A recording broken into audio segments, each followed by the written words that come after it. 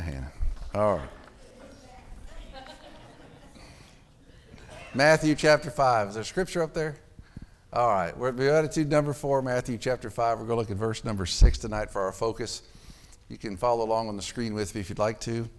Seeing the multitudes, he went to the mountain, and when he was set, his disciples came unto him, and he opened his mouth, and he taught them, saying, Blessed are the poor in spirit, for theirs is the kingdom of heaven. Blessed are they that mourn, for they shall be comforted. Blessed are the meek, for they shall inherit the earth. Blessed are they which do hunger and thirst after righteousness, for they shall be filled. Again, Jesus is teaching his disciples. He's focusing on them and teaching them about blessedness, about spiritual well-being, about spiritual health, being spiritually healthy. And in the first 3 Beatitudes, we notice that the natural man can find no happiness or blessedness or spiritual blessing. The natural man can't understand spiritual poverty. The natural man cannot understand what it means to mourn.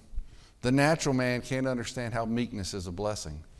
It takes the spiritual man to see how these Beatitudes work.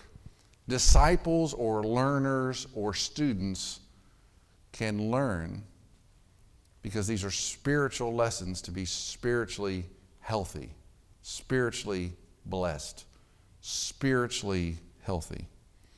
Now, the first 2 Beatitudes we looked at, blessed are they that are poor in spirit, and blessed are they that mourn, are more outward issues. Blessed are the meek is more of an inward attitude that expresses itself outwardly. But tonight we come to one that is very, very interesting. The desire of the one who has a spirit of poverty, the desire of the one who's mourning for sin, the desires of the one who are meek. What is it that they seek? What is it that a spiritually impoverished person needs? What is it that a spiritually broken, mournful person needs? What is it that a spiritually, genuinely meek person needs in order to be obedient, to be healthy? They need righteousness. Notice the text, verse 6. Blessed are they which do hunger and thirst after righteousness, for they shall be filled. You ever think about being hungry? And I told Carl tonight I was going to bring everybody a Little Debbie, and I was going to pass them out when I started preaching and say, the only condition about this message is you can't eat the Little Debbie.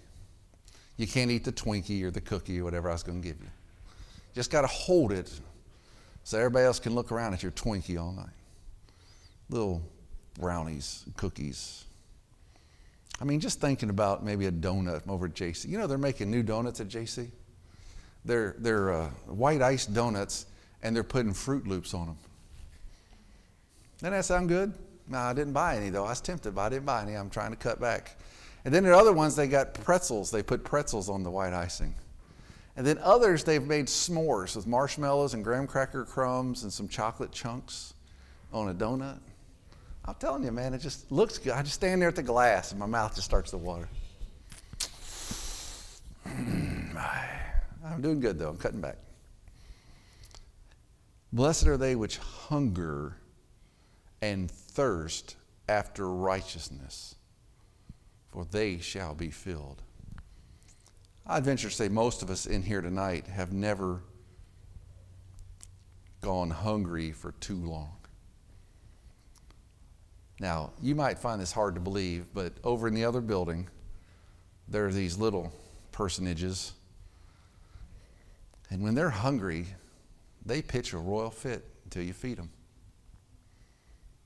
I mean to tell you, those little things can cry and scream and kick. And with parental permission, our nursery workers shove a bottle in their mouth.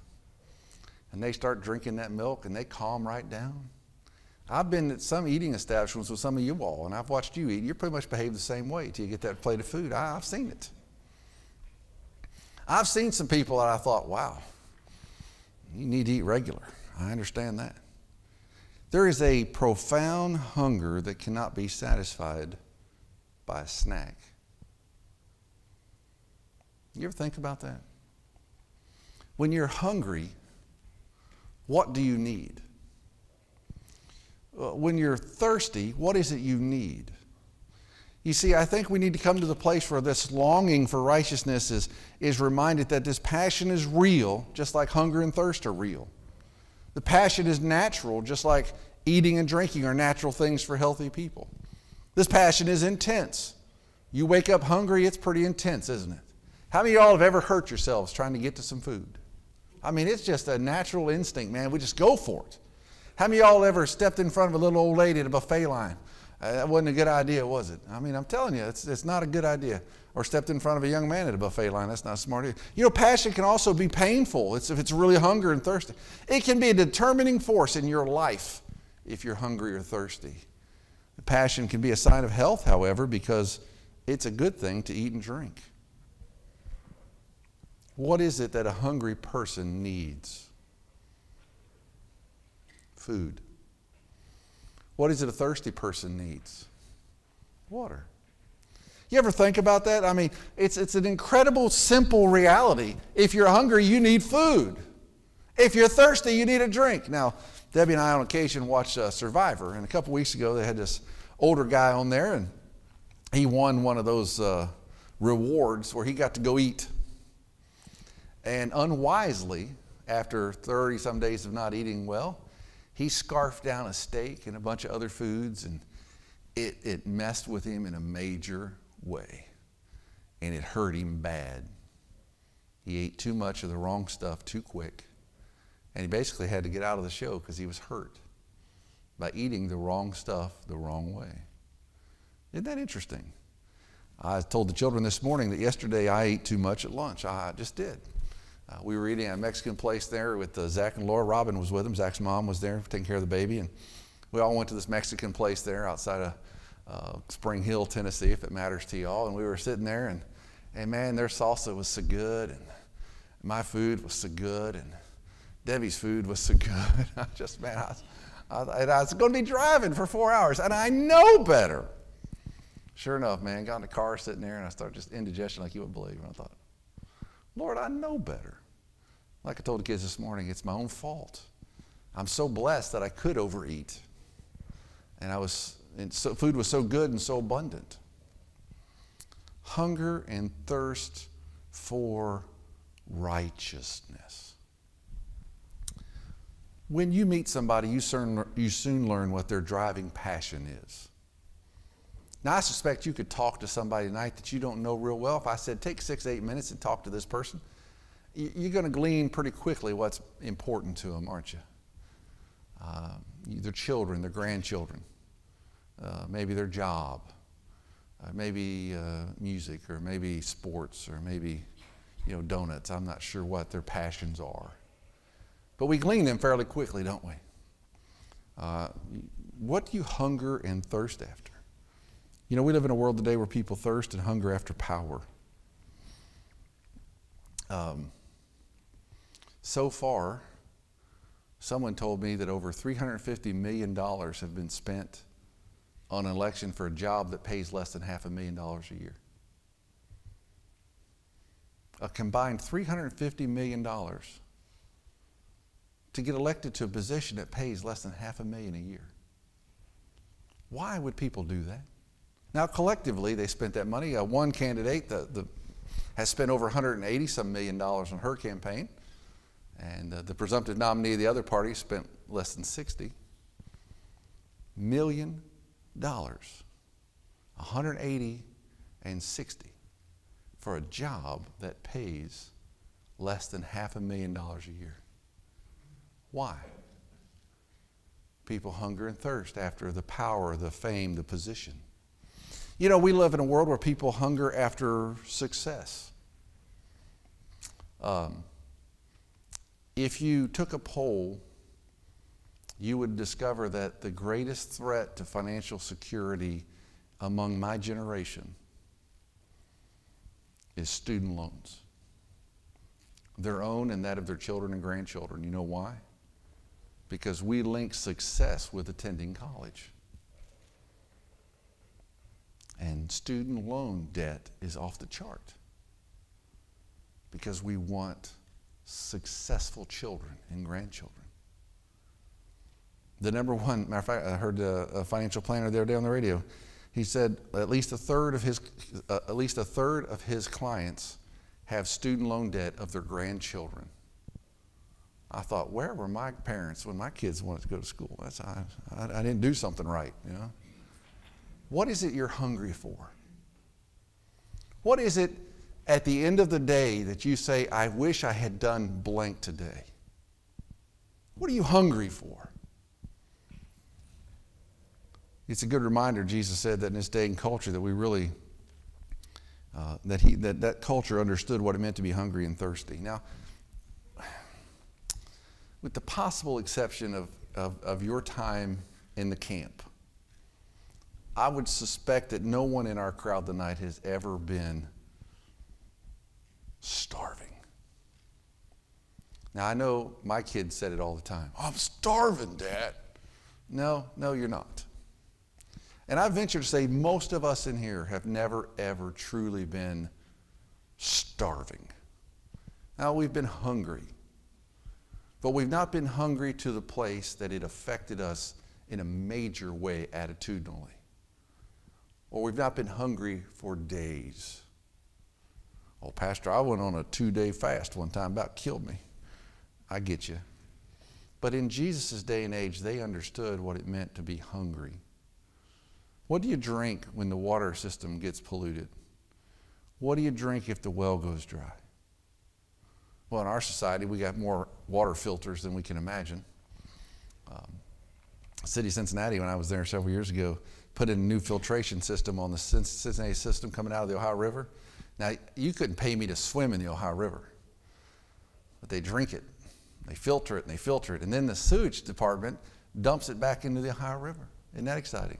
And it goes to Louisville's drinking water. That's the exciting part. But I'll use it work in Louisville, sorry. But the mayor of Cincinnati, they were so proud of their new filtration system at the sewage plant that the mayor of the city, they flipped a switch on the back of the sewage. They opened up a garden hose, and they filled a glass of water that they were dumping back into the Ohio River, and he took a big old drink out of it to prove that what was going back into the river was cleaner than what they pulled out. That man is either very, very brave, or they set up something in that hose to make sure it was clean water. We filter water like crazy. They didn't have any of that in Jesus' day. We can run to a grocery store where there are preservatives keeping food fresh, and there's refrigeration and freezers that are keeping food from spoiling. They didn't have that in Jesus' day. They could salt the meat. They could bury it. There was truly problems with hunger and starvation and thirsting. In our society today, we just kind of don't understand that. We don't have any food, hey, go buy some. If it's been a bad harvest, well, we'll still go buy some. We don't understand the magnitude of hungering and thirsting. Spurgeon said it this way: it is not enough for me to know that my sin is forgiven. I have a fountain of sin within me, and the bitter waters continue to flow from it. Oh, that my nature could be changed so that I, the lover of sin, could be made a lover of that which is good, that I, now full of evil, could become full of holiness. Do I hunger and thirst after righteousness? Or do I hunger and thirst after my own goals? Do I hunger and thirst for God's best? Or do I hunger and thirst to get my own way? That's a powerful question, isn't it? How does this hunger and thirsting express itself? What does it mean when you long after a righteous nature? What does it mean that you want to be sanctified, to be made more holy? What does it mean that you want to continue in God's righteousness? What does it mean that you long to see the righteousness of God promoted in our society? It's interesting, isn't it? What is it that we promote? Now, in our society today, we all wear T-shirts with stuff on it, right? Indiana. What does it say? Aeropostale. It's a store, right? Yeah, I'm good. What's your Superman? Is that really? It's kind of convoluted in there, isn't it? We all wear shirts that advertise things. VBS right around the corner. What's your St. Louis 2016 Silver Creek Middle School? All right. Jerry, you're wearing a shirt from somewhere. What does that say? Just trees. Trees? Palm trees. Palm trees. Bought it at some beach somewhere, huh? Probably. We advertise things. Carl, what are you advertising there? A Salty Dog Cafe, Hilton Head. Is that any good? All right. If you like seafood, not a bad option. You're advertising your work. Got called into work on Sunday afternoon. We all advertise things all the time, don't we? Is that a nasty logo from the St. Louis Cardinals on that tie? Oh, my gracious.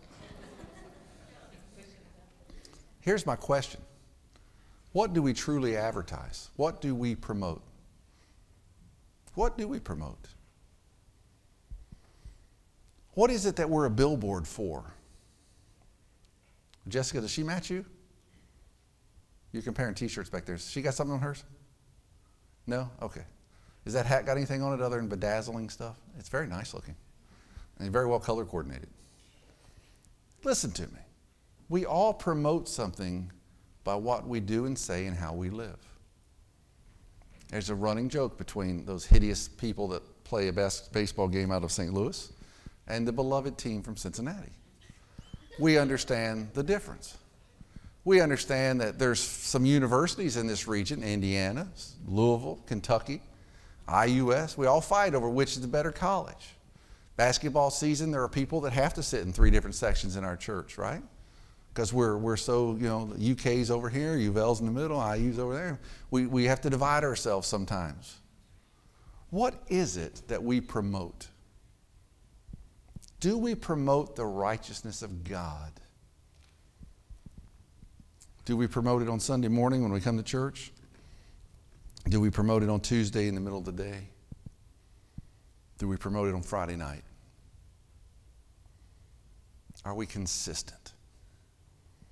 Because somebody who's hungry is always consistently looking for food. Somebody who's thirsty is always consistently needing and wanting and desiring a drink.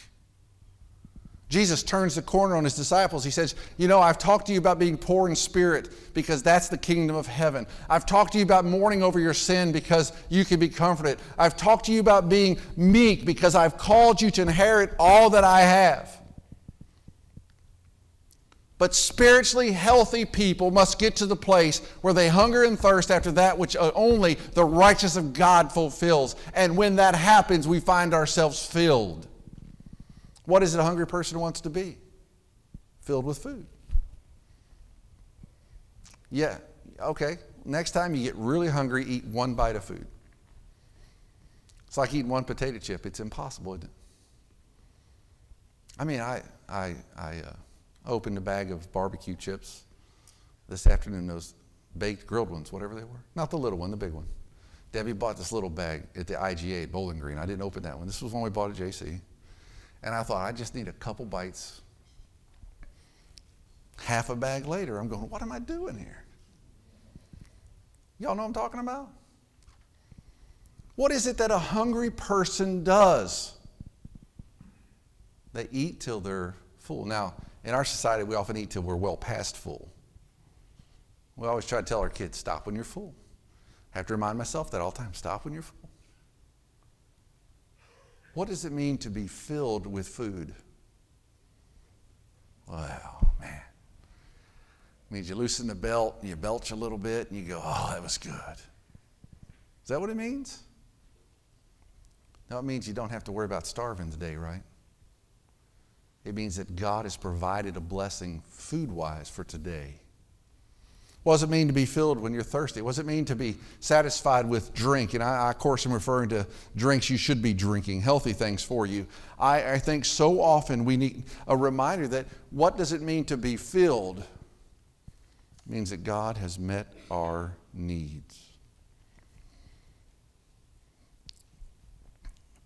Do we lack confidence in God when we don't expect Him to fill our needs? Jesus is saying, hey, you've got to be poor in the spirit to join my kingdom. You've got to come to the place where you recognize you're lost without me. verse, the second verse and 4 up there. Blessed are they which mourn. You've got to come to the place where you're broken by your sins so you can be comforted by the Holy Spirit of God, the great comforter. Blessed are the meek, for they shall inherit the blessing. Listen, you've got to get to the place where you are strength that is controlled. You are brokenness that's not bitter. You've got to get to the place where you're demonstrating the control over who you are under the leadership of God, because the land that I'm going to give you that you can possess is yours. But spiritually healthy people are passionate about being righteous. Now, I probably shouldn't do this, but Ariana, can you answer a question for me tonight, honey? Will you try? Have you eaten yet today? Did you eat breakfast? Did you eat lunch? Did you eat before you came to church tonight? You'll eat dinner after church? Okay. So if you eat 3 square meals today, you probably don't have to eat again until what, next Saturday, next Sunday? No? You'll eat again this week? So if you eat 3 meals today, 3 meals and probably a snack, right? Did you eat a snack this afternoon? Some crackers, donut or 2, something like that? Ice cream? Man, you're spoiled rotten, aren't you? 3 meals and ice cream? So you probably won't eat it again until Wednesday night's church supper dinner, right?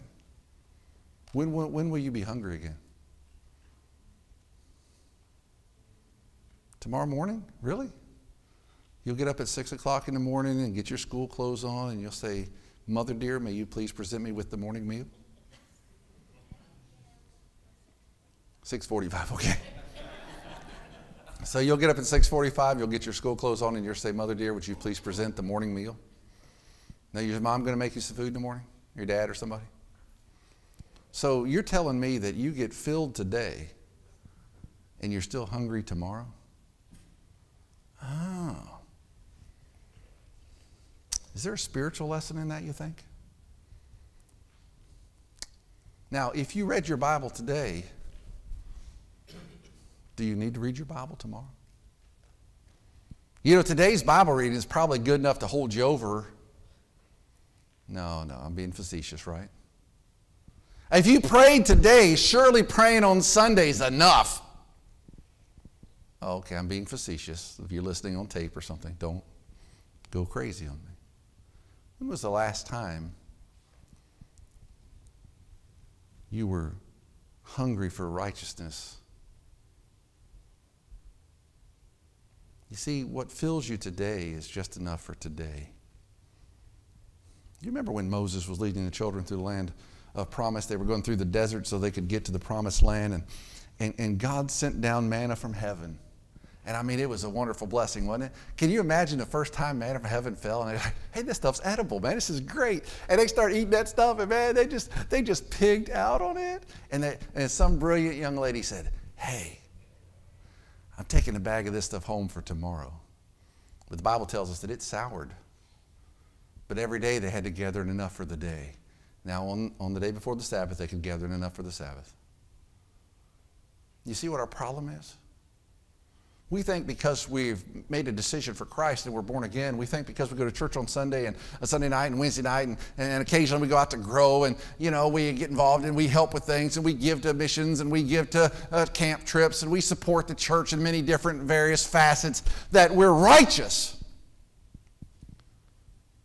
But it must be enough for today. I got to tell you something, Ari, I'm with you. I had a brownie for breakfast. Lindsay Hartledge brought snacks to Sunday school today because it was her birthday week. I had a brownie and a Dr. Pepper for breakfast. We had a $5 lunch at Dairy Queen after church this morning, and I ate the chicken wraps and the fries and half the sundae, cutting back. I just ate half the sundae. What's wrong with y'all?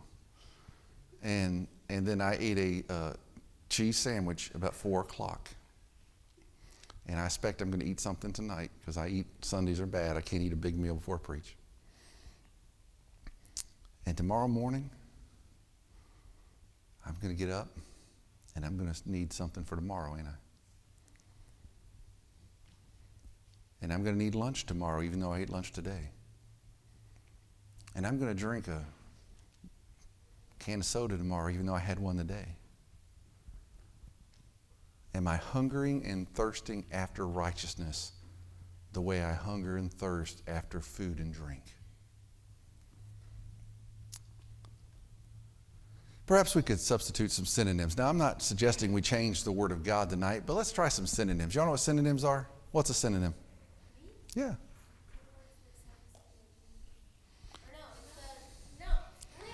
What school do you go to?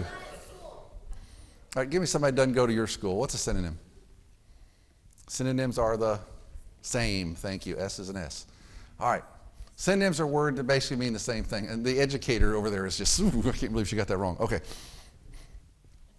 Blessed are they which hunger and thirst after righteousness. Not changing the context and certainly not changing the Bible, but what are some synonyms for righteousness? Maybe it would be good if we said, blessed are they which hunger and thirst after Jesus. Isn't he the ultimate definition of righteousness? Do you hunger and thirst after Jesus? What if we said, blessed are they which hunger and thirst after holiness, godliness? Jesus. Now, here's the promise. For they shall be filled.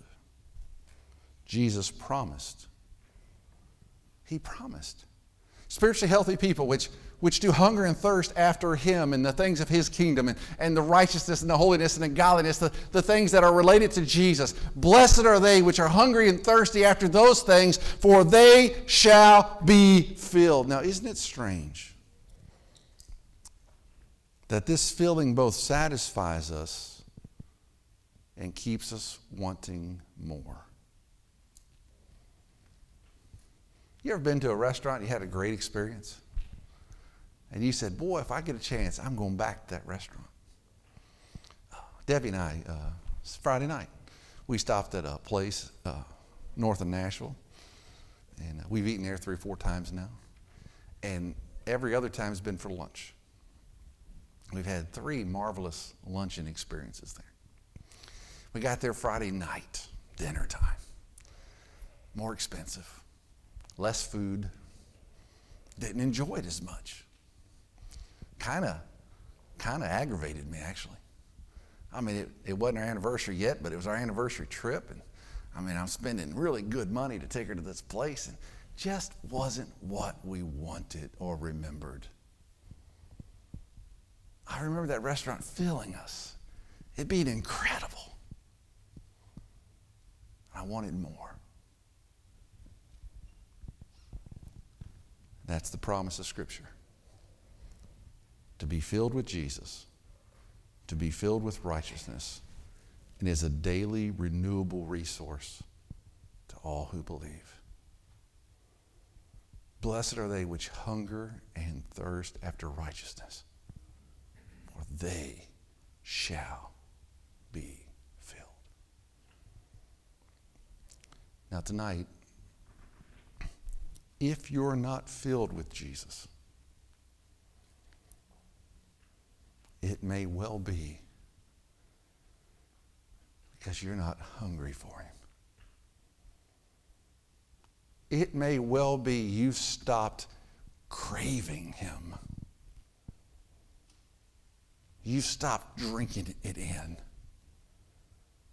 You've stopped yearning and thirsting and being hungry for Him. Because the promise is here. Spiritually healthy, blessed are you who do hunger and thirst after righteousness. Here's the promise, for they shall be filled. I could very easily answer many people come by my office or call me, Pastor, I just don't feel filled with the Spirit anymore. I don't feel like I'm doing as much for the kingdom as I used to. I don't feel as in tune with the things of God as I used to. I could just very easily say, because you've stopped being hungry for Him and thirsty for Him, because He's promised to fill us.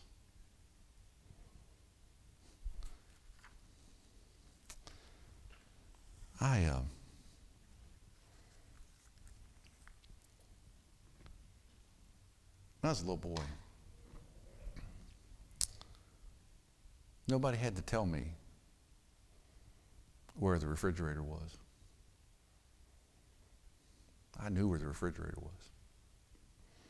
And I knew what I was allowed to eat out of the refrigerator and what I wasn't allowed to eat out of the refrigerator. I knew what to ask for before I was allowed to have it. And as I got older, I knew I was allowed to have more things, a little more freedom with taking food off the shelves, making little snacks here and there. I grazed between meals regularly and still ate my meals, I was fine. I was a healthy young man. I knew there was plenty. We never went hungry.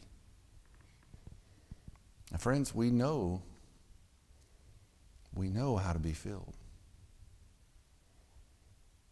We know where the Word of God is that teaches and shapes us. Too often we find ourselves empty. Are you filled tonight? I'm going to ask you to bow your heads with me, and our music team's going to come in just a moment.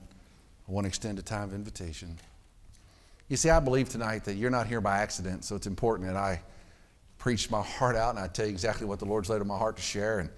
And I believe somebody here tonight has struggled with this principle or perhaps needed the encouragement tonight that this principle brings.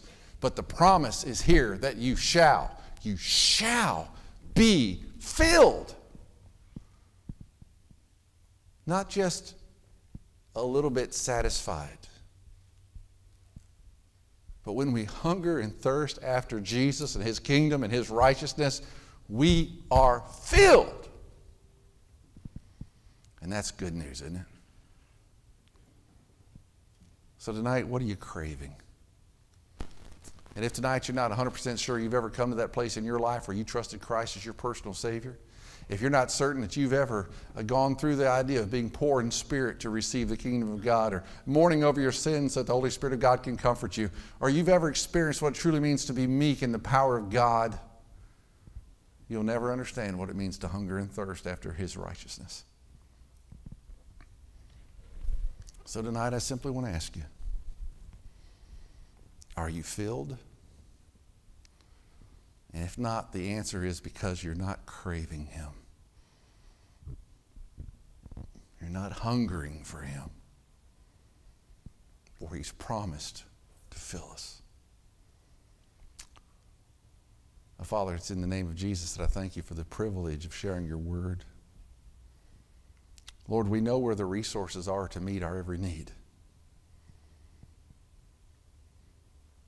Remind us to seek You. Father, I pray that our people will crave You, will hunger and thirst after You. Oh God, do what only You can do in the hearts and lives of Your people. Change us, Lord. Help us to find only satisfaction in You. Now tonight, if there's a struggle in your heart, you're seeking the wrong things, you're craving the wrong things, you're being filled with the wrong things, maybe you need to repent of that. And maybe you need to ask God to help you be hungry and thirsty for His righteousness. For He's promised. And He cannot lie. He's promised. If we'll hunger and thirst after His righteousness, we shall be filled.